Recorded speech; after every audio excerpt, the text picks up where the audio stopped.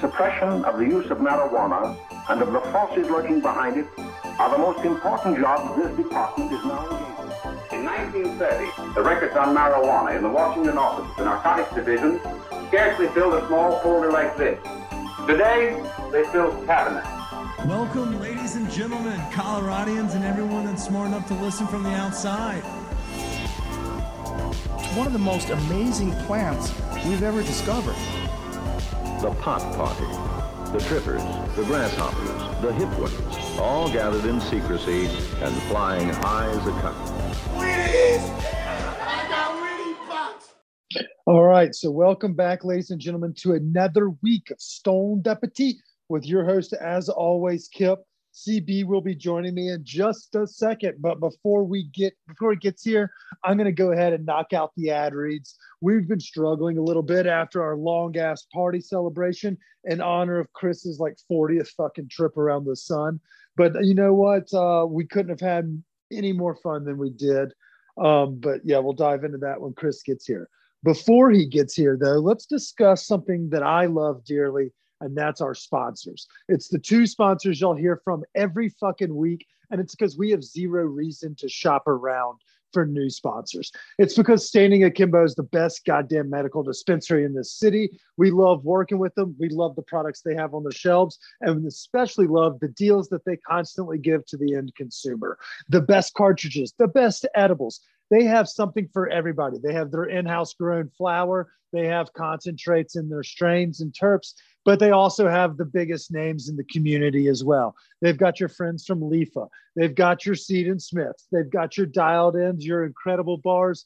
Hell, if you want some jerk-off cream, they've got that for you too. Quite literally, there's something for everyone at Standing Akimbo, but you got to have your med card. So if you're looking to get your med card, shoot us a message at stoned_appetit on Instagram or on Twitter, and we will help facilitate that. If you've been struggling, financially, you think that this would be able to help you alleviate some of the pains you may be having, as well as some of the bills from pharmaceuticals, we'd love to help you fix that burden. So shoot me a message. We'll work with as many people as we can. And that's thanks to our friends over at Standing Akimbo. They're going to help us do it. We're going to have discounts for anybody that wants to get their medical license, and we'll help make sure that everybody has access to things that make them feel better.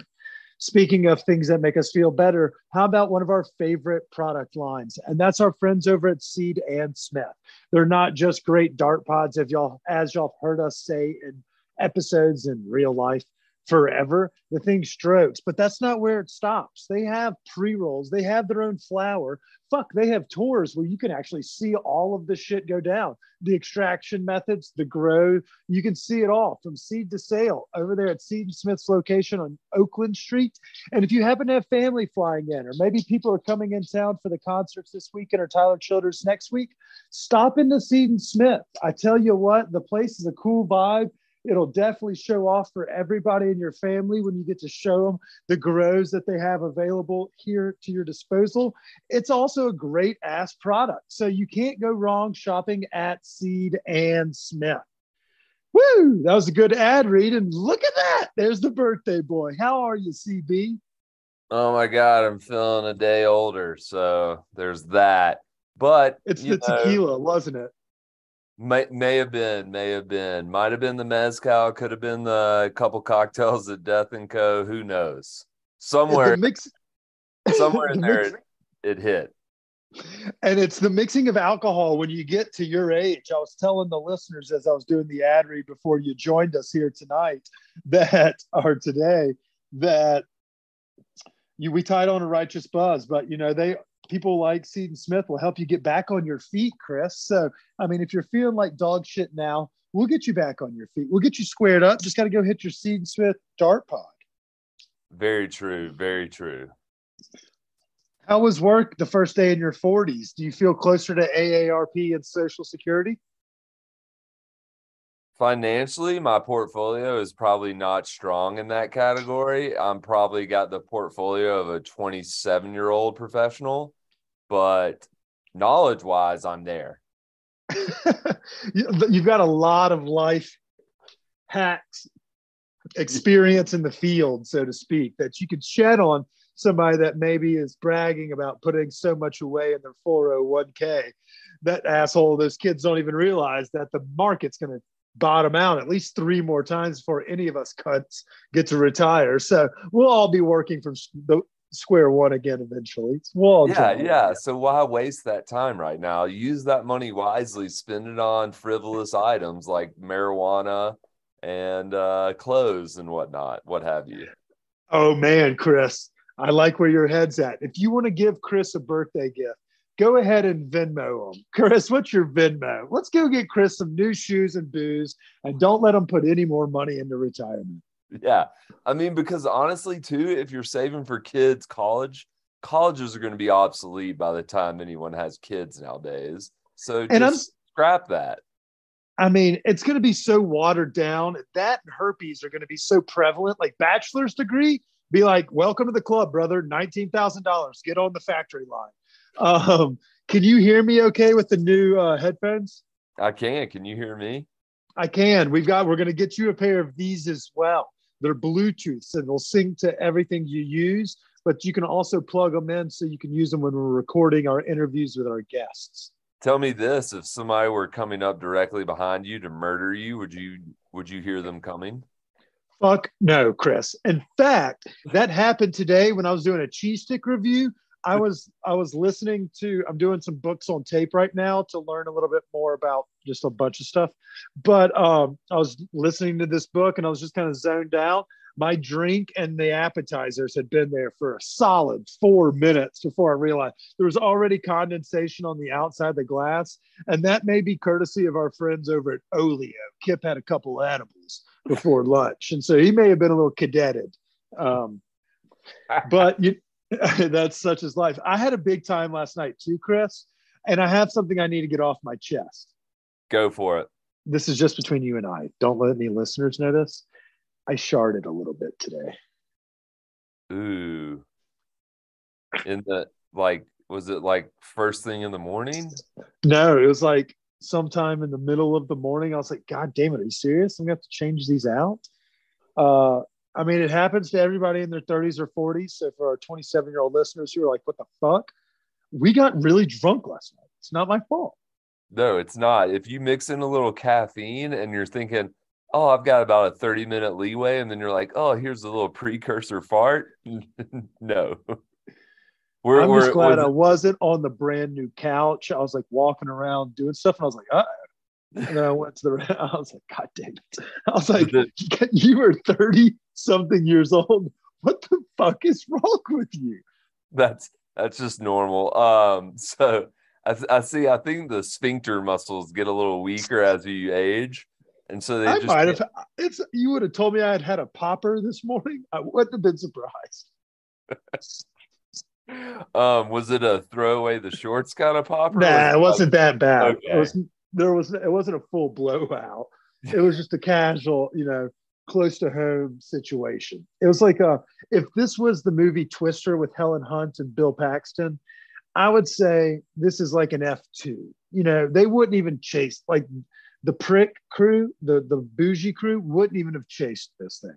It wasn't like a full blown grandma's house is gone type thing. Right. Cows up in the. Yeah. Okay. There were no same cow situations here. Okay. That's good to know. But it was a big time. Jose and the family over at La Diabla. It's fucking fun with those folks. Dude, I kind of like the way, because normally I try to go out to a more of a like sit down, like nicer restaurant for the birthday, but I loved kicking it casual and having some tasty tacos. Yeah. I mean, Ivan's making awesome drinks. You happen to have this little niche where you find out really cool specials around town and then you put us on them, but you put us on them through like experiencing them, not like telling us, hey, there's this awesome mezcal deal tonight. You were like, yeah, let's go get these mezcals. And we show up, they're like, yeah, it's half price pours on Tuesday. I had no clue. That was a fucking steal. I think it's like break even Tuesdays where they feature a mezcal and they sell it like at cost. So you can try some of those, like, mezcal gets pricey and like sometimes pours are around $20 to $25, but on Tuesdays, they have it where they feature one and you can get a hell of a deal on it. I mean, and it was last night that, and you mentioned her, this is the cheapest birthday we've done for you in years.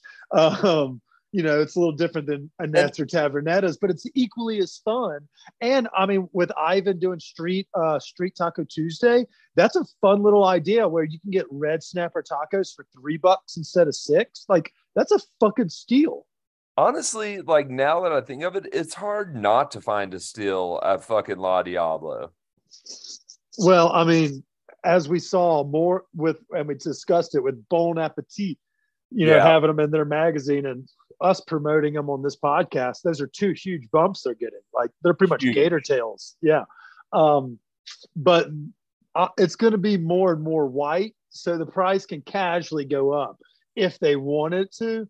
And once that happens, you and I will have to pick up our camp and go to a new spot. But I mean, it doesn't break the bank. And every single day of the week, it's like they have a different fucking party going on. And the place is one in, one out nowadays. I'd love to see it. It's a fucking vibe.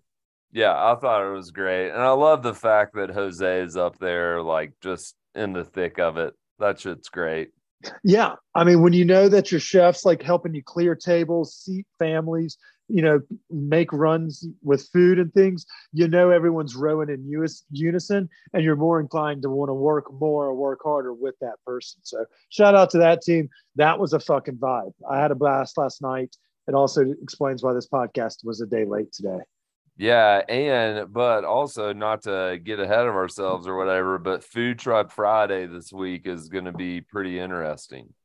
Okay, so I have that on the list. Obviously, we go kind of through a similar rundown in the intro parts of every episode where we recap the week that was. Have you already hit up this week's article spot and written the blog or whatever? No, I'm starting to write it tonight, going to finish it tomorrow, but I did hit up the spot this evening. Ooh, what? Just tease us. What kind of food? Let's go with it's sandwiches. Oh, talk fucking slutty to me. But the vessel that carries the sandwich is where the truth lies. It's a different. It may not be bread. It may, you know, it could be a different type of sandwich. But I will say, are you talking like meat on the outside, like the chicken sandwiches from KFC where it was 2 chicken breasts instead of white bread, and then they had bread and cheese in the middle, so it's like reversed? Are you talking about the KFC mixer double down? No, I'm not. That's inappropriate. That does. I mean, it's a stoner podcast, Chris. People eat the double down. But there is a stoner bite with Fluffer Nutter. Oh, fuck. You went to Elvis?